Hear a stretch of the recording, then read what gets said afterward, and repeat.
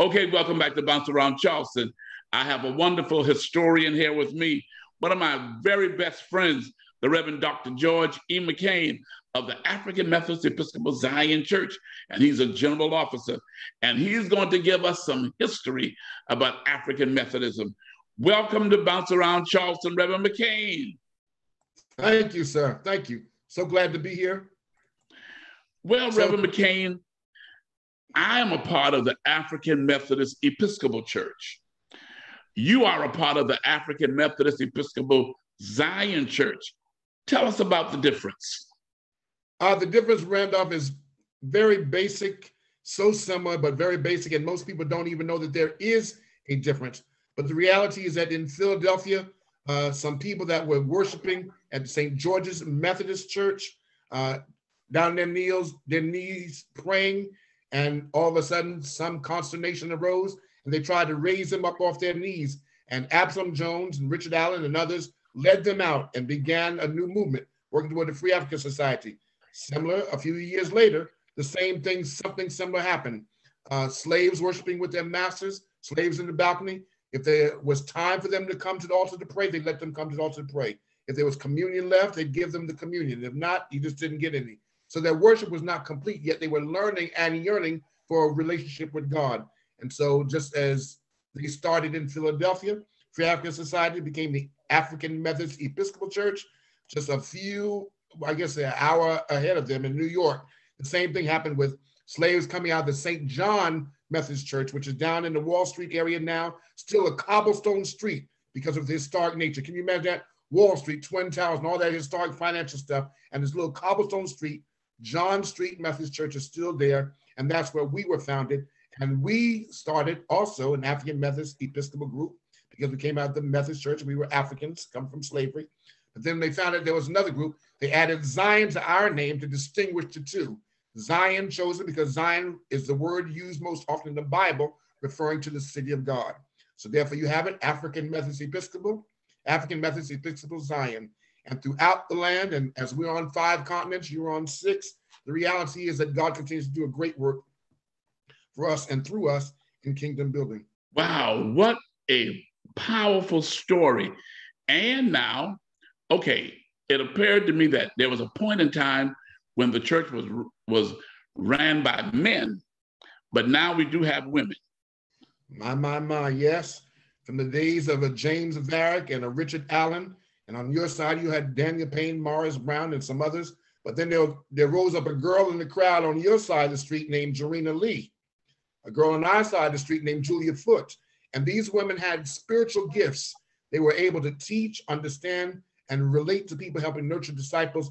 And in your church, Jarena Lee, first woman, female ordained minister in our church, Julia Foote, the same thing. And so, yes, women rose then, and it's amazing because not only did they rise to be preachers, but as later years would come, we saw first in the United Methodist Church, Bishop Leontine Kelly out in California was elected and consecrated bishop. And then it happened to us, but it started again with you first in 2000 when the Vashti McKenzie, Vashti Murphy McKenzie was elected bishop in the AME Church. It took us 8 more years, but in Atlanta, Georgia in 2008, Bishop Mildred Bonnie Hines was elected a bishop in the AME Zion Church. And so, yes, women have had a powerful ministry, and it's not second place, it's not the back pew, but in ranks of leadership. And with all the female bishops that you have and have had, you just buried one and you've retired one, but yet you've retired 2 now. But the reality is God is doing great things in men and women through the African Methodist movement. Well, tell me something. What does the AME and all of these stand for? African Methodist Episcopal, African Methodist Episcopal Zion, all is about freedom and liberation. There's a third historically Black Methodist church, the CME Church, Christian Methodist Episcopal Church. At one time, they were the Colored Methodist Episcopal Church until late in the 60s, I believe, 1960s, their name was changed to Christian from the Colored Methodist Episcopal. Today, they're the Christian Methodist Episcopal. And all 3 were about freedom and liberation for the experience of those who believed in the Methodist doctrine, mainly because they'd been indoctrinated by worshiping with their masters, but then appreciated who God became for them in a methodical, manner of learning and being made to be disciples of Jesus Christ. And so where are these? Okay, you talked about how many churches and we have in our Zions and our churches. So where are a lot of these churches located? Located all over the world. And it's amazing because there are some spots where one denomination could be much stronger than the other. You know, I talk about us being the Freedom Church, and, you know, I couldn't talk about the Freedom Church without talking about Harriet Tubman being AME Zion, Frederick Douglass being AME Zion, go to Paul Robeson. A lot of people talk about Martin Luther King, who was a Baptist preacher, but don't forget, Bernice says he was because his wife was. In other words, don't forget. And Coretta was an AME Zion Church girl out of Alabama, whose father was AME Zion pastor and whose brother just died. Obie Scott presided over the district in Alabama for 30 years as a presiding elder. And so we begin to talk about how and why and where they are. I said all that to say, when I came from New Jersey, I was in North Carolina working at Livingstone College. The bishop sent me to pastor. And I said, I don't know if I want to pastor, leave higher education. He said, I know your heart, McCain. He says, but if you go 4 weeks and preach for me until I can find another one. In those 4 weeks, God confirmed for me it was his will for me to pastor, and the hearts of the people just broke into me. But when I got to South Carolina, I was in Somerville, the Low Country. You know where that is, Miller. And I was amazed that here I am in the heart of Methodism. I see all these Methodists, and South Carolina is unique because South Carolina, I believe, has the largest population of Blacks in the United Methodist Church. But definitely you can't go anywhere without the Super Seventh of the African Methodist Episcopal Church, the AME. If you want to be elected dog catcher in the AME Church, you got to come through South Carolina. And from the Frederick Calhoun James and Mother Teresa until you're very aggressive and just super programming for intergenerational ministry. What Bishop Samuel Green is doing now is phenomenal. But I was there all alone. South of Columbia, we had no other AME Zion churches. I spoke for a district meeting, Charleston District, presiding elder at that time, Alonzo Middleton, and Pastor Josh Gatson. And when I finished speaking that day, he said, McCain, come here, young man. You need to meet Randy. Well, I didn't know who Randy was, but then I found out. Randolph Miller, that's you, you know. God put us together from 1987 as a circle of accountability, as a system of support.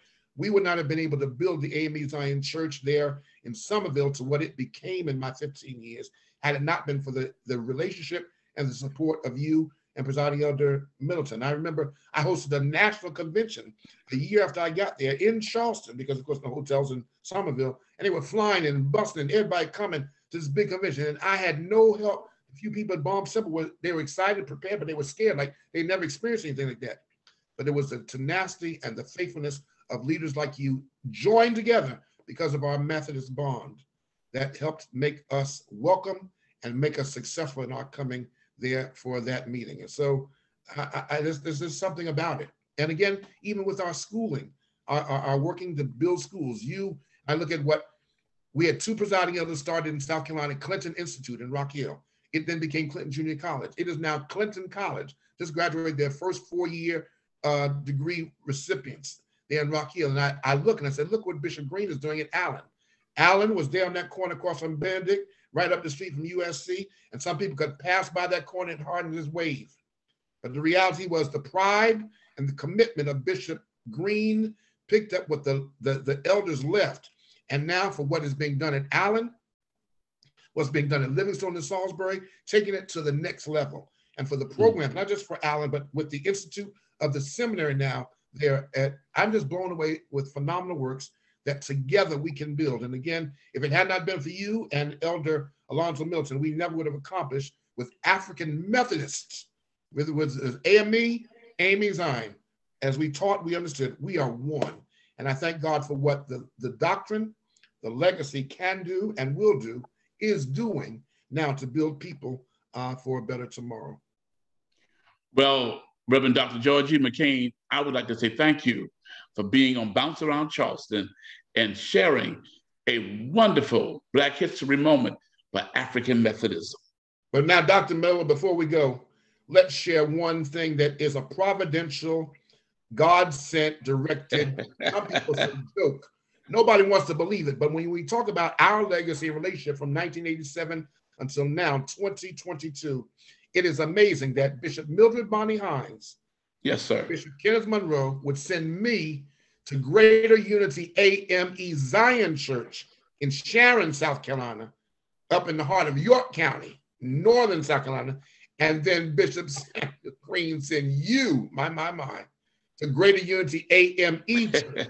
when you want to talk about unity in the place, there's no greater unity than the bond that AMEs have from Holly Hill to what AME Zion have in Sharon, South Carolina. When you talk about greater unity, that means unity at another level. AME and AME Zion, my brother, I thank you for this opportunity, and we look forward to sharing again. You heard it all right here on Bounce Around Charleston, and we'll be right back after this break.